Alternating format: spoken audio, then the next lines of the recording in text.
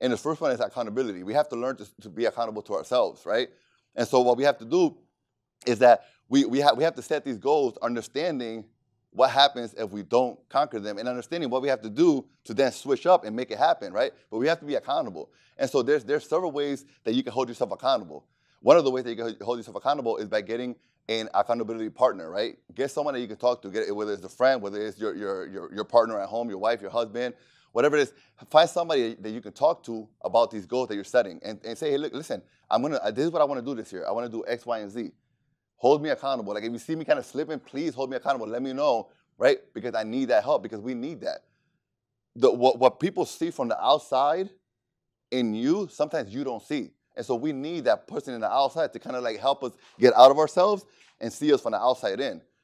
And often we might see it as criticism, or we might see it as hating, but it's not. It's just that we can't see things from the outside in, and we need someone to kind of say, you know what, I see it, you know? So either somebody's going to help you get you out of you to look at yourself from the outside in, or somebody's going to see you from the outside in and say, listen, this is what I see. Like you said that you were gonna sell that many more houses, but you haven't been out there hustling. You just haven't. I'm sorry, honey, you just haven't. You've been kind of here gaming, I don't know, whatever, right? And so the first thing that we can do is that we can find an accountability partner. That's going to help you, again, keep yourself accountable. Because without that, if you're going to just count on yourself, then it's too easy for you to just let it go. Because if no one else knows, then you're good to go, right? And so if I set a goal this year of speaking at 35 events, right? But I don't tell anybody. Now Gina, she's my niece on the camera. She goes to almost all my events. But let's say if I don't tell her that I'm going to be doing 35 events, and let's say we get to like, I don't know, the June, and I've only done 3 events. It's looking like I'm not going to reach that number that I wanted to reach. If she doesn't know, then she's not going to say, hey, Uncle Eddie, you said that you were going to, do that thing. She's not going to say anything. If only I know, then I'm like, oh, you know what? I'm not even going to say anything. Nobody knows.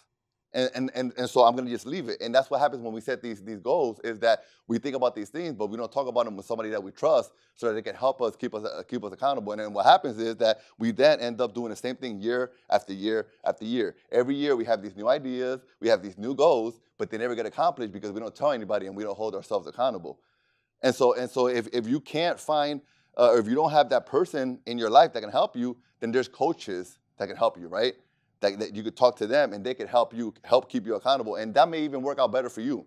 Because if it's somebody that you don't know, then that kind of helps you a little bit. Because if it's somebody that you know, then you do feel a bit of shame, a bit of being embarrassed, right? Because of that person. And so perhaps getting somebody that you don't know kind of helps us kind of keep us accountable. And just always make sure that you're asking for the feedback. Like there's one thing to have the accountability partner, but it's a whole other thing to not use them, right? So if they're there, then we have to listen to them. We have to trust them. We have to know that what they're telling us is something that we want to hear. And so it definitely has to be somebody who's close to you and who you trust that's going to tell you the truth. And again, those things are going to bother us sometimes, but we have to do it because they're the ones who are going to tell us the things that we have to hear, right? And so that's the first part. That's the A. That's the accountability.